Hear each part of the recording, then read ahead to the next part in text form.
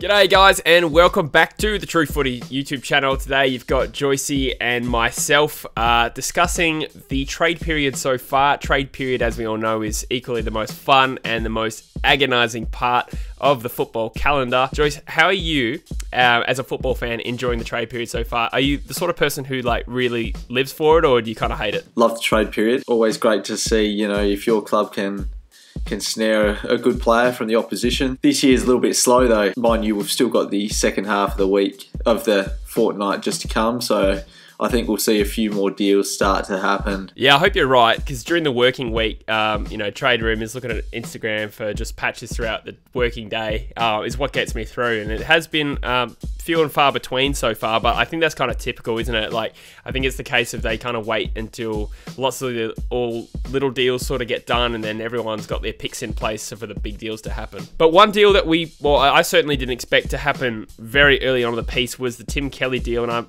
going to guess and say that's probably going to be the biggest trade. So we're recording this Sunday night. There's 3 days left of the trade period. But Joycey, as a Fremantle fan who's quite neutral, what were your thoughts on this trade? Do you think the Eagles overpaid, as some are suggesting? Look, I think there's a difference between what you need to pay to get a deal done and what the market value of a player is.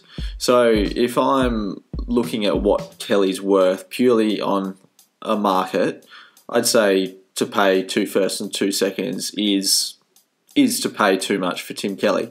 However, the scenario that the Eagles are in at the moment, they've won a premiership just over 12 months ago now and are competing for more premierships. So I think if they can bring a player in that's going to extend that premiership window by a little bit, and probably add to the possibility of getting another one, I think you just have to do what you have to do to get the deal done pretty much. So I think Eagles made the right call with that one. Yes, well said. I agree with you. As an Eagles fan, I did go into this trade knowing that the Eagles are generous traders, especially in the last few years. We just like to get the deal done early, which I do see the benefit of. I certainly think we paid way more than we could have. We probably could have let this deal hang up until, at least the second week, and probably still...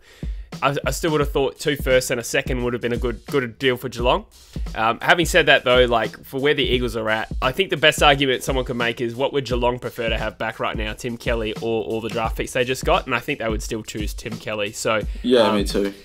And the other way to look at it as well is if, say, Tom Lynch hadn't been a free agent last year, would Richmond prefer Tom Lynch, or would they prefer all the draft picks the West Coast traded? And, Tom Lynch was... I'm not saying Tim Kelly will necessarily win the Eagles a flag, but... when you look at it in terms of West Coast have, maybe a 3-year window to win another flag, it probably was the right deal. So moving on to the rest of the trade period, who do you think, generally speaking, what are some teams that have done well and have caught your eye, Joycey? Who's going about things the right way? Well, just mentioning the Tim Kelly deal, you do have to give props to both Geelong and West Coast for getting that done early. West Coast were probably a little bit scared that if they left it to the second week that things just might not get done. So I'm sure that's why they got the deal done early. So I think those two clubs have done pretty well. It looks like Sydney could do well if they could manage to get the Joe Danaher trade through. I'm still not entirely sure if that one will actually happen.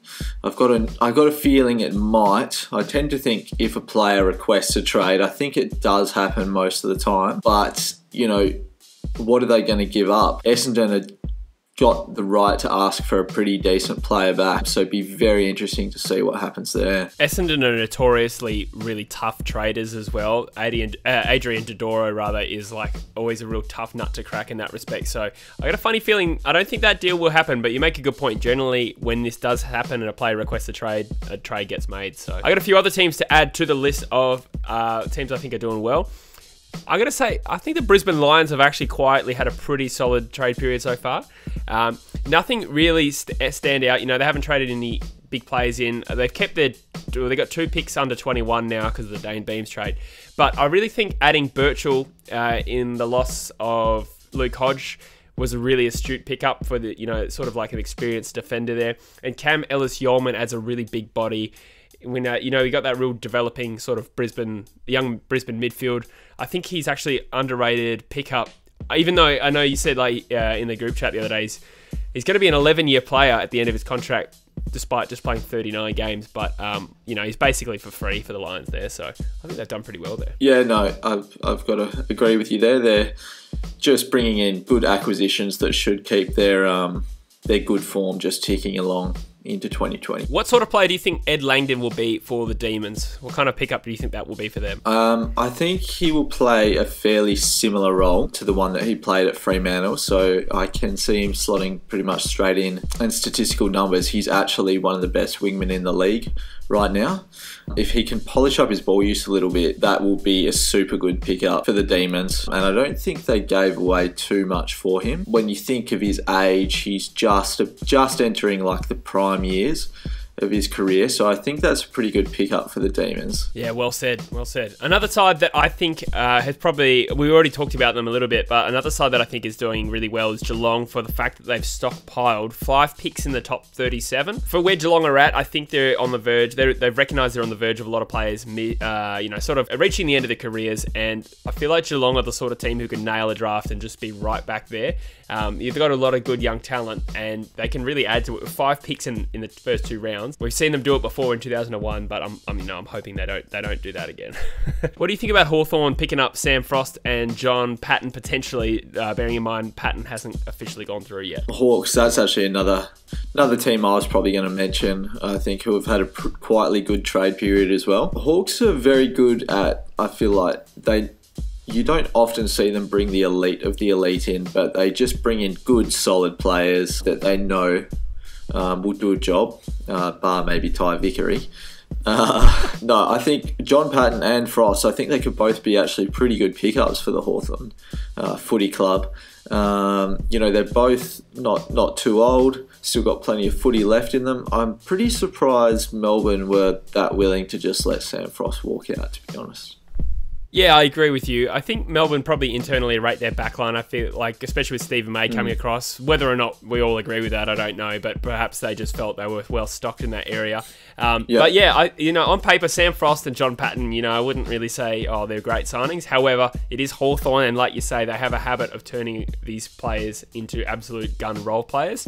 And they do need strengthening in their spine. Just looking at their list, so to have those players in, and they're going to have a pick 11 at the moment. We haven't seen Hawthorn take a pick that early in a long time. So, I think they'll be fairly comfortable with how they've gone.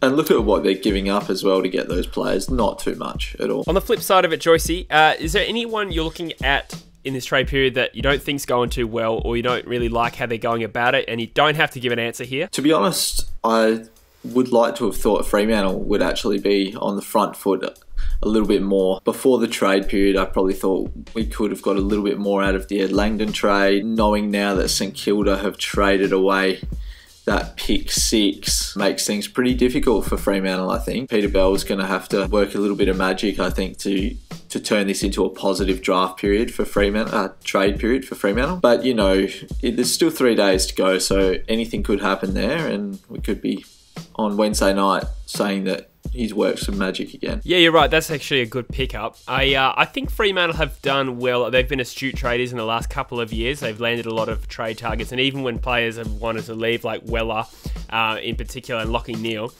they've turned it into a bit of a plus for the club. So it's like you say, it's a bit surprising that it doesn't appear to have happened yet. Fremantle do so. It doesn't really seem to be going to plan A, whatever their plan A is. However, like you said, there's still 3 days left, so we could be talking about that a little differently in a few days. I don't really get all the talk, though, that Fremantle are too hard-nosed, being too greedy at the trade table, because they did it with Weller and they did it last year with Neale, and at the end of the day, both times they got what they wanted, so why would they not take that approach again? I agree with you, and I think the commentary about Fremantle being unreasonable is a bit of a Vic bias kind of thing, as much as it is a dirty word to say Vic bias. It is no different. It is no different to how Essendon's reacting to Joe Danaher requesting a trade. Absolutely no different. Brad Hill has no right to walk out on Fremantle with 2 years left on his contract. So Fremantle have every right to be staunch about it. Brad Hill's probably a better player than Joe Danaher at the moment. So of course they should be asking for what they are. Just on that, I was going to leave it till a bit later, but what's as the next question, what do you think is a fair price for Brad Hill, and what is your predicted outcome in this situation? It is a bit of a tough one now with with that pick swap that's gone on, I can honestly see this one going in a number of ways. I can see him staying at Fremantle. I could see it's hard for me to see Saints trading pick 12 and 18 to Fremantle and still getting the other business they want to do done. Honestly, I'm not actually too sure. My general feeling is that Brad Hill will be at the St Kilda Football Club, but Fremantle should only do it if it's worth their while, and it's hard to see how they can make that happen, to be honest. Before we finish off, is there any other clubs that you think should be doing more in this trade period? I know it's kind of the same as what I said about has anyone done poorly, but is anyone really not doing much and you expect them to do more? Generally, I seem to look at the teams that aren't quite there but are getting close. Teams like, Essendon, they're not doing much business, it seems like. Port Adelaide, doesn't seem like they're doing a lot of business, and I think those clubs, they have the potential to really push themselves into the 8 if they made a few quality signings. Having said that, again, there's still 3 days to go, Joycey, so could be sitting here on Thursday night and Bombers have landed, Ollie Wines, Brad Hill and Josh Bruce for some reason, and we're saying it's the A+ trade period for them. Yeah, like you, I think Essendon, it does, like you make a good point, they're on the verge of the 8 and, trying to improve up the ladder. But it seems like their whole strategy this offseason has been to hold on to Orazio Fantasia and Joe Danaher. Sydney as well are in a similar situation where obviously they're going for Danaher, so it's hard to say they're not doing enough, but realistically I think they're probably only going to lose Papley and probably not getting one in. At least that's the way it seems to me. Adelaide are another club who, there's talk about this mass exodus, lots of players being culled out of the club, but what return are they getting on it? Greenwood isn't going to get them much. Eddie Betts might get them a 3rd or 4th rounder. Ellis Yeoman's gone for free, basically. So, and the other one, this is a little bit of a harsh one, but I do kind of look at Collingwood where they sit. They have no first rounder this year, and they're they got their hands tied a little bit, having traded in Beams last year. They don't really have the salary cap to really improve. They do look maybe like they need some freshness in the side maybe, but then again, it's hard to be too critical of a side who just traded in Beams and were just 4 points off a grand final. So I'm not really criticising them as much, but maybe I'm sure they would wish they'd had more opportunities to get some players in this off-season. You know what? I think that's actually a really great call on Collingwood. Sitting here right now, my opinion is that they're not as good as Richmond and West Coast. So they need to do something. Fair enough if they think they've got, the cattle in the squad and they want to back the squad. But who knows? Maybe they're doing a few things behind the scenes. Wouldn't mind them trying to bring in a tall forward. Again, you talk about Josh Bruce. I mean, someone like him, he's a proven goal kicker in the AFL. So, I'm not quite sure why they maybe wouldn't have a look at Josh Bruce, and try and get him into Collingwood. Cool. Thank you for your time, Joycey. It has been a pleasure once again to discuss AFL Trade Period with you. Those watching who are new to the channel, make sure you hit subscribe to the True Footy YouTube channel. We're going to do more content post-Trade Period and also definitely on the draft. And I think Busher and I will be getting together for a Trade Period deadline day live stream. Hopefully we get that working, no technical issues. And then we're going to do a podcast straight after Trade Period discussing it all. So thank you, Joycey, and we'll see you all next time. Sounds good, mate. I'll see you next time.